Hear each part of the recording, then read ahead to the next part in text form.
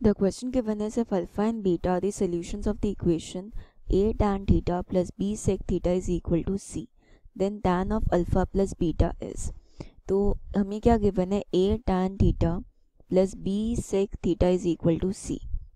That means हम इसको ऐसे लिख सकते हैं b sec theta is equal to c minus a tan theta. दोनों साइड अगर हम स्क्वेयरिंग कर लेते हैं तो ये हो जाएगा b square into sec square theta is equal to c square plus a square tan square theta minus of 2ac tan theta.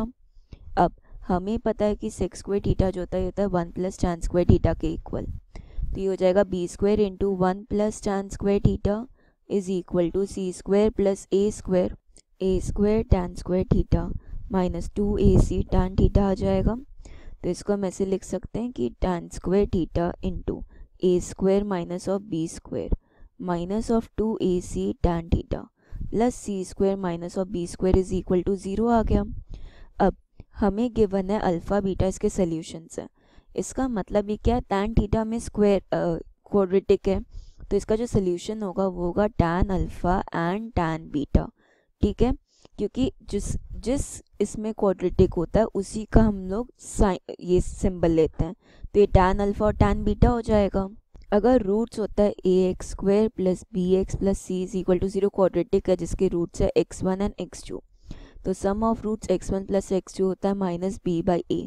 Product of roots x1 x2 होता है c बाई a. तो सिमिलरली यहाँ पे हमारे पास आएगा कि tan alpha plus tan beta is equal to minus of minus 2ac upon a square minus b square, that is 2ac upon a square minus b square, and tan alpha into tan beta ये हो जाएगा c square minus b square upon a square minus b square के equal. अब हमें value find करनी tan of alpha plus beta. tan of alpha plus beta तो ये होता है tan alpha plus tan beta upon 1 minus tan alpha tan beta.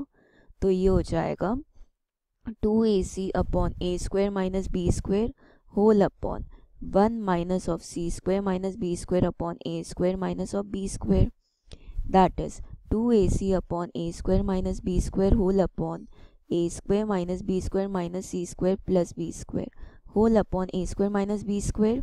ये cancel out होगा और यहाँ से आएगा कि tan of alpha plus beta is equal to 2ac upon minus B square plus B square cancel out, तो इधर आ गया ए स्क्वायर माइनस सी स्क्वायर.